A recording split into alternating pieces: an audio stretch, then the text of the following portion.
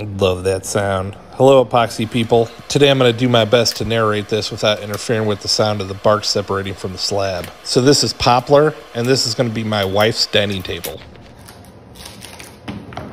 Oh, love that. I often think of Poplar as an underrated hardwood, and I wonder why I don't end up doing more work with it. And then I work with it again and remember that the dust smells something like a mix between ragweed and a dead animal. But if you can take that, as you can see, the veins in this wood are gorgeous. After I get all the loose bark off, all I do is scrape it a little bit with my chisel or sometimes a drag knife. And to finish it off, to get all the rest of the loose bark off, I hit it with a wire wheel that my wife won when she became Miss Pennsylvania. If you like what you see, just smack the buttons on the right.